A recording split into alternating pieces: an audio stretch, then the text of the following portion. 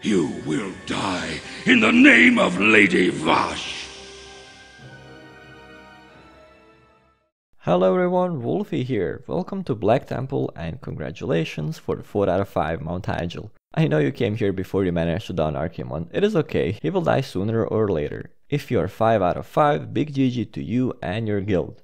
Anyway, from a lovely mountain area we came into sewers and there is enough reason to believe that we might fight TMNT. Never mind. It is a plastic surgery fetish naga.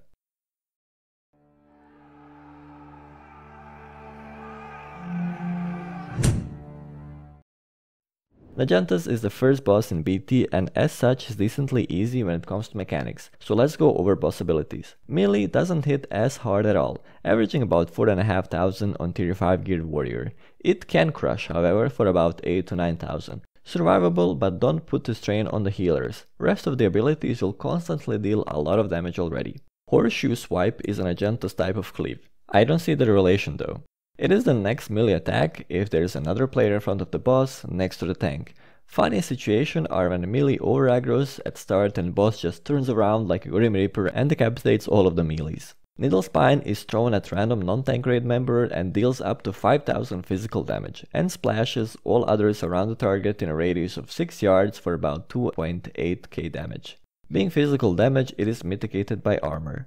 Impaling Spine casted every 20 seconds on random non-tank raid member dealing about 5000 damage, stunning and dealing additional 2.8,000 damage every 3 seconds until another player removes the spine from an unlucky target.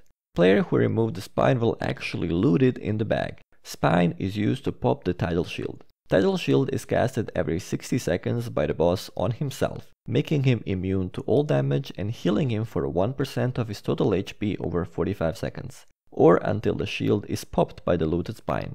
Popping the shield will trigger the last boss ability called Tidal Burst, which deals 8,500 frost damage to everyone in the raid, meaning that low HP Clotty classes will have a hard time surviving without pre-shield, HP increasing trinket, or abilities such as Ice Block or Paladin Bubble. Healers beware that the main tank will take spike damage, since the boss continues to attack through shield. Before popping the shield, make sure everyone is topped off to max HP, or at least over 8,500. DBM should show you on the screen like so.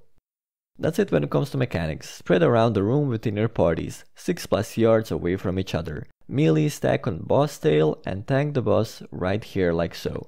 Loot spines as fast as you can and use this macro to throw it when the raid leader calls for it. Out of tips and tricks, debuff the boss with reduced healing to minimize healing from Tidal Shield. Mages use Frost Ward to soak some damage from Tidal Burst, and once per fight pop Ice Block to negate the mechanic in its entirety. Rogues remember that even though the boss is immune to damage, you can still generate combo points through the shield with something like Shiv.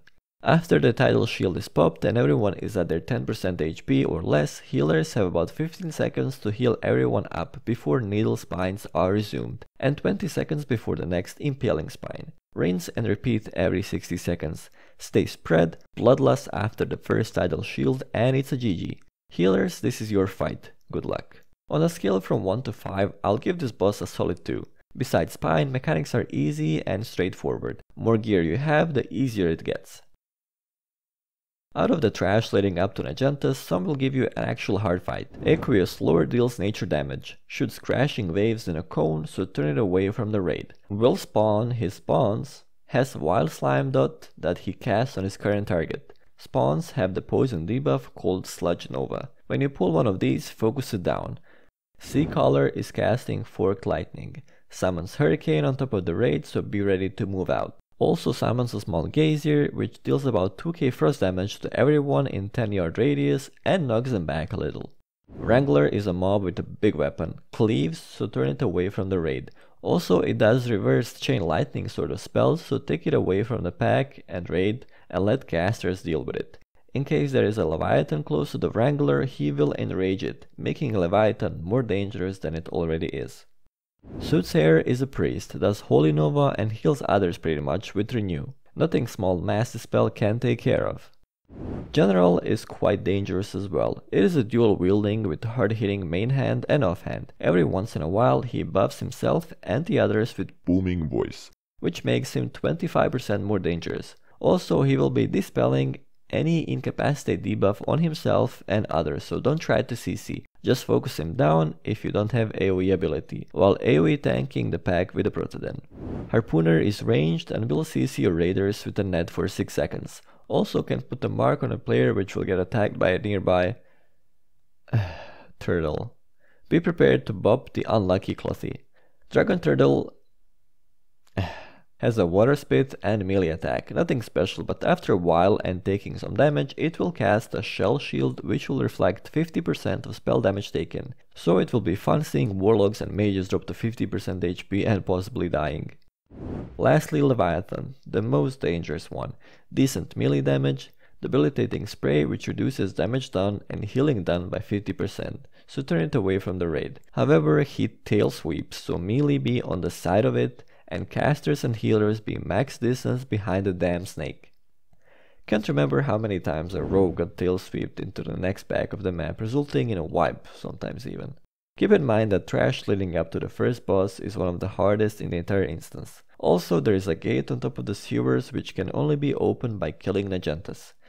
That would be it for the first boss. I really like Black Temple, it is my favorite raid ever and I led it multiple times in the past, so I'll take extra pleasure making these guides. Anyway, stay safe and have fun playing the game. I'll see you in the next video. Bye bye.